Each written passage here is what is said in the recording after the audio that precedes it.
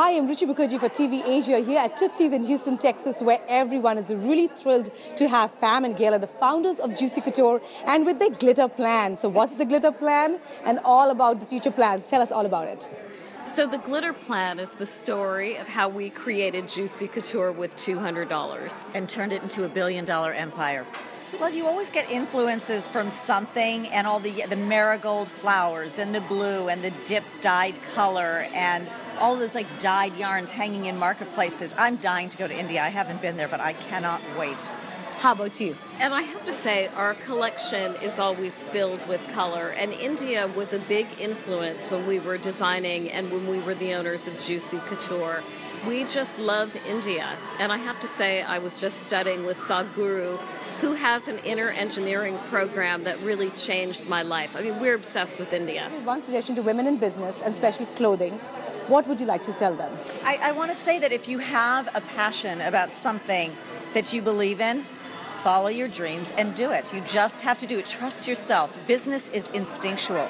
It's not a big mystery. We didn't go to Harvard Business School, and we built a major brand. We didn't know anything about marketing or branding or anything, but it's instinctual, and women are very instinctual. You just have to follow your gut.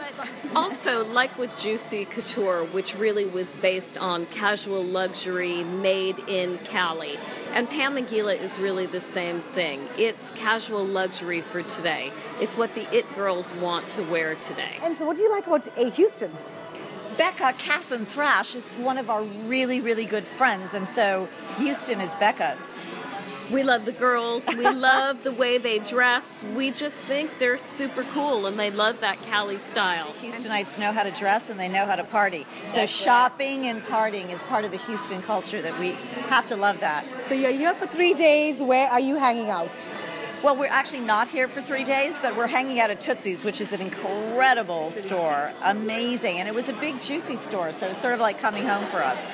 Well, Pam and Gela said they love Becca, so we had to speak to you about Htown and what you love about them and the collection, and India, your connection with that too. Oh my God, where to begin?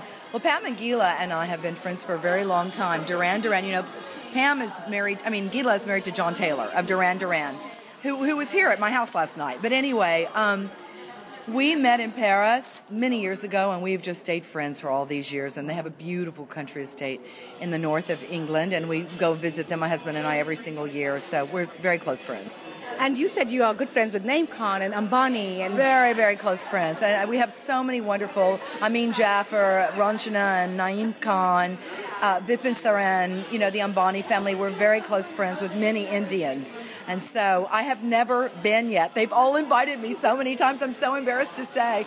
I'm going one day soon, but I'm not there yet. No worries, you'll be there. What do you like about the collection? And do you see that collection being as appealing to a diverse group of individuals in Houston? Oh my God, yes, because I think what's happening with fashion is that it's been so constricted and so constructed and so done, dressed up for so long. And that's just not how girls, they don't dress like that. They want to be comfortable, they want to be casual, they want to be hip, fun, and their clothes are all about that, you know. They're very California eccentric girls, and this kind of collection they want to wear, and the kind of collection I want to wear, and you want to wear. It's just, it's modern, it's fresh, it's right now.